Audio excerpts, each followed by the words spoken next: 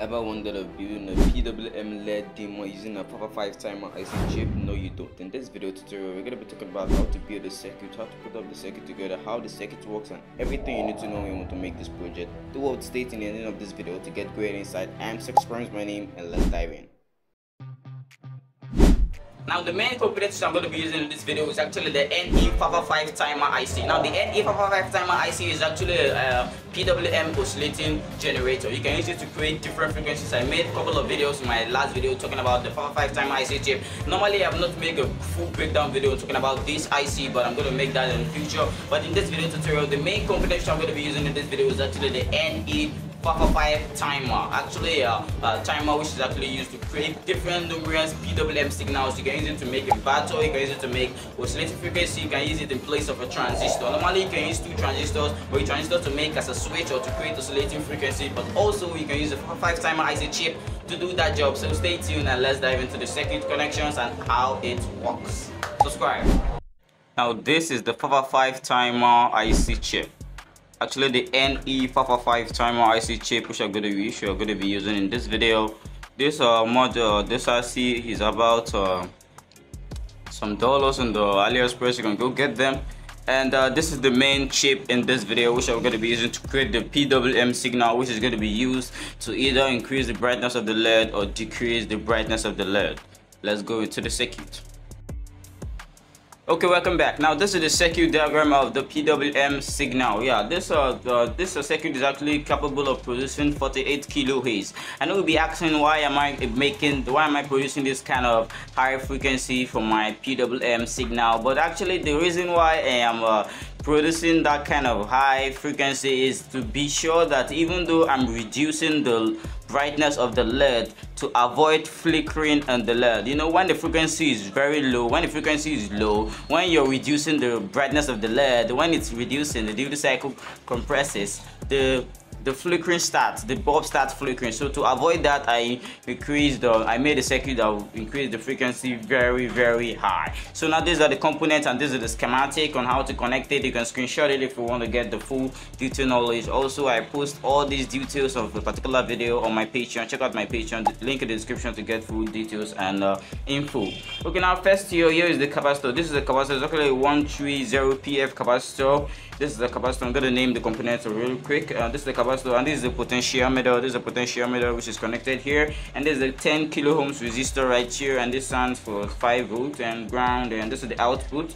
And yeah, so I'm going to explain real quick how the circuit works, how it discharges, how it charges. Also, I made some kind of little explanation on this PWM signal. You can go check it out. But also, I'm going to make another explanation for new viewers who are coming into this video to get full great insight.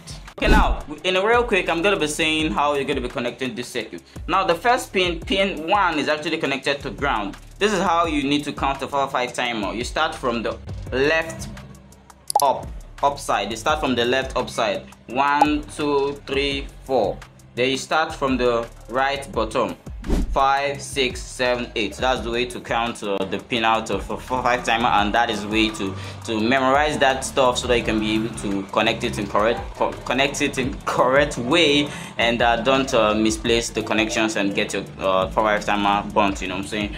Okay, now the first pin is actually connected to ground. The second pin is actually connected to pin 2. Pin 2 is actually connected to pin 6. Yeah, normally. Now the third pin is actually pin 3. Pin 3 is actually the output of the 555 timer. Yeah, the output. Yeah, this is the output which is producing the frequency. Now pin 4 actually here is connected to VCC. Yeah, pin 4 normally is connected to VCC, and pin 5 is connected to this 130 PF capacitor, then to ground.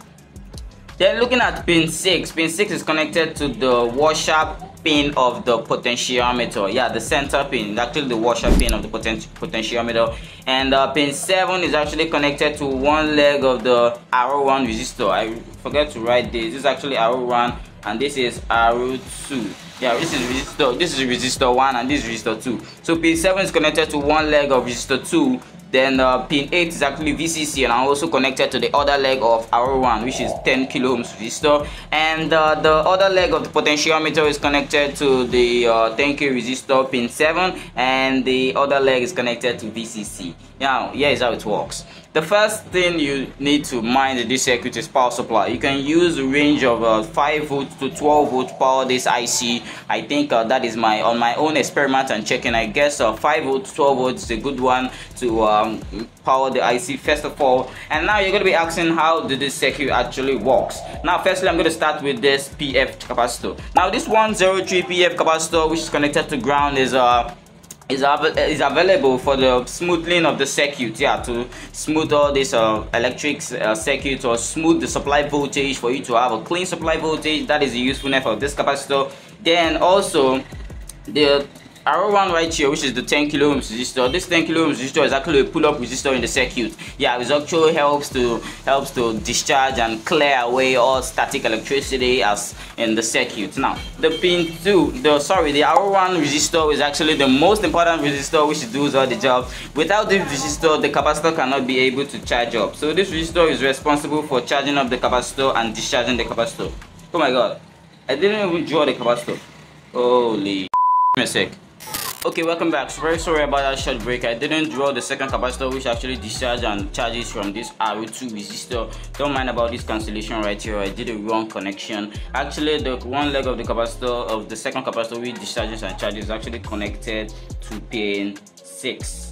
And the other leg is actually connected to pin 7. So this capacitor is the capacitor which discharges and charges when the 5 timer output is either high or low, and it charges through this resistor right here, the RO2 resistor. So depending on the way you turn the potentiometer, it reacts to the duty cycle, and either small the duty cycle or increase the duty cycle. In other words, it increases the on time or decreases the on time. That is how it controls the LED brightness, either low or high. So this is the full breakdown of the circuit, how it works, and also other important information which I just explained earlier. If you have any questions that you don't understand or I didn't explain, let me know in the comment section below and I will face it really quick. Let's quickly go into the connection process. I know you're waiting for it. Let's dive in. Subscribe.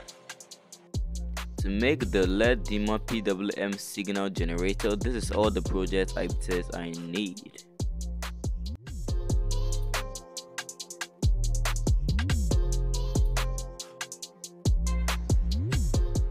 Okay, without wasting much time, let's start the connection. As I said earlier, we're going to be using this component, a breadboard for connection, and also a lot of jump wires for multiple connections. Let's quickly make the connections real quick.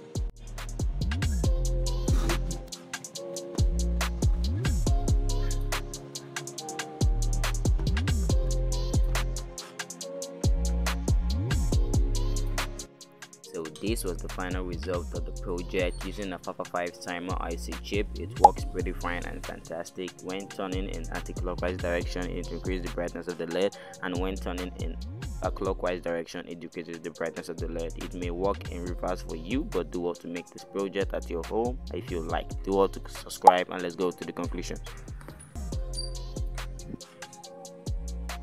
Okay, thank you very much for watching the video to the ending. I really appreciate you. If you really like this video, don't forget to hit the like button, subscribe to this channel, and also support me on Patreon for interesting videos like this. Thank you very much, and I'll catch you guys in the next one. Peace.